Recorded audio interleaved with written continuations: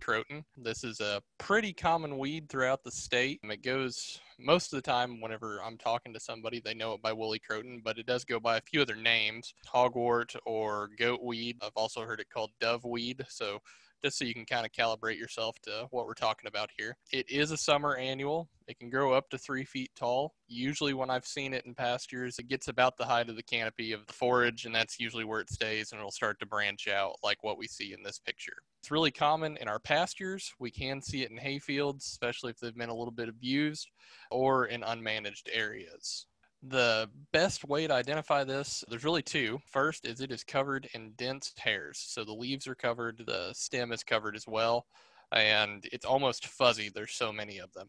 And the other is it has a very distinct odor when you crush the leaves. So whether you've mowed it up into hay or you've seen one and you've kind of crushed it between your fingers, it almost has a musty smell to it. But it does have highly branched stems. So in our previous pictures and some of the next ones we'll see that it branches out and it branches off of those branches. The leaves are alternate, so they're not opposite each other. They kind of stagger up the stems, and the star-shaped pattern that you can see in the middle of this picture with those leaves, inside of there, there'll be small white flowers that are pretty inconspicuous. We don't really notice them, but that is another identifier for this particular weed. It has a pretty big fibrous root system for the size of the plant, and the roots are relatively large in relation to the size of the plant. So they're that tan color that we see on the stems, and they're very big for what we would expect of a normal root on a weed. And again, we've got that distinct odor. So where does it occur? It occurs in bare areas of pastures primarily, and usually that's due to overgrazing. When we have a weakened forage, this will definitely get in there and take over. But we can also have drought or other conditions that might weaken the forage stand, and this can establish itself. It does emerge later in the season than many of our other weeds. This one tends to emerge in late June and will emerge for about the next month, depending on what the management practices are in that particular field. I saw my first one of these about 2 weeks ago and in the cotyledon stage, so they're just now emerging, they're just now out there. And it is toxic to livestock when it's consumed in high quantities. It's the oils in the plant, and it can cause vomiting and nervousness in livestock, but it's generally avoided due to a lack of palatability. So if we're thinking of that smell, if it pertains to how that tastes, it's probably not going to be that palatable. So how do we control it? Well, mowing, this is usually a question I get, is can I mow it?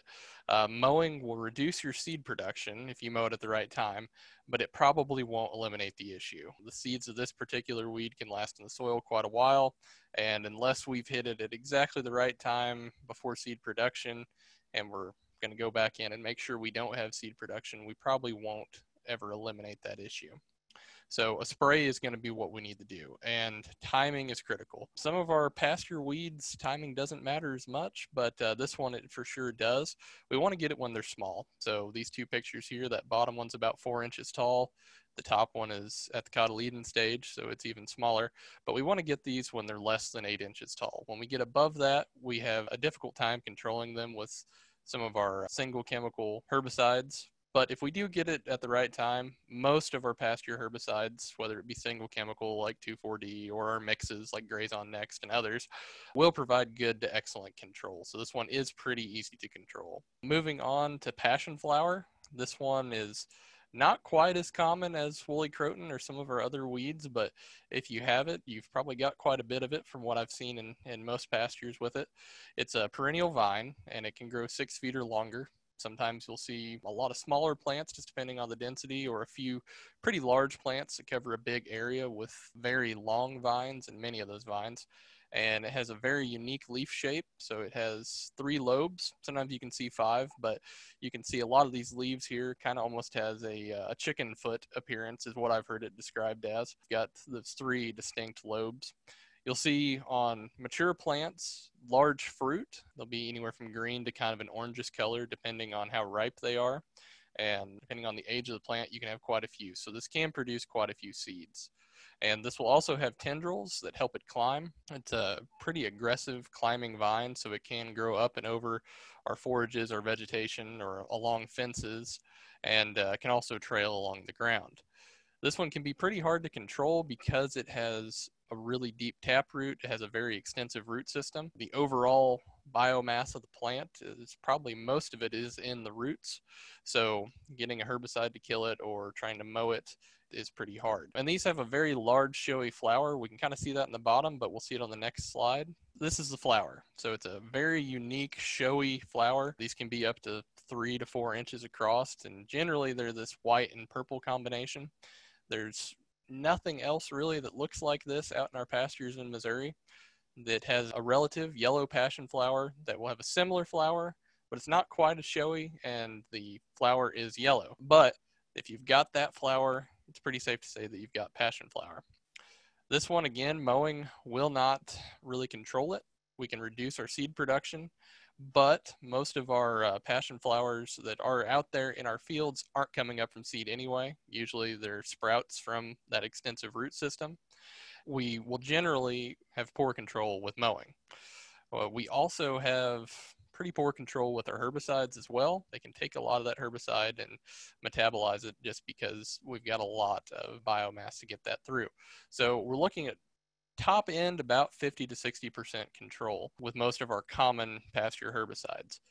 The highest labeled rates that we can apply of Surmount will provide the best control in season and overall. This is a perennial, so we need to be thinking about, just because I may have dinged it up this year, is it going to come back next year? If we use Surmount at those highest labeled rates, usually we can have a little better control year after year. But we need to continue scouting. We need to continue looking to see, did that application work? And we're probably going to have to repeat an application either the next growing season or even several growing seasons after that. With passion flower, I looked into it. I haven't seen anything about toxicity like we do have with several of our weeds to livestock, but the producers that I have in my counties that do have it, they do say that their cattle tend to avoid it. So obviously if we've got something that isn't a cow grazed plant, we definitely have a weed in our field. So it is something to consider controlling. Is Maypop Passionflower in pastures the same plant as the ones you plant in flower beds? Yes, for the most part. Most of our ornamentals are Passiflora incarnata, just like the ones we have in pastures. Usually they've been bred for either showier flowers or higher fruit production. Those don't tend to become as weedy as these. We've kind of bred a little bit of a fitness penalty into them from what I've seen from the ornamental ones. They tend to stay in place, but it is the same type.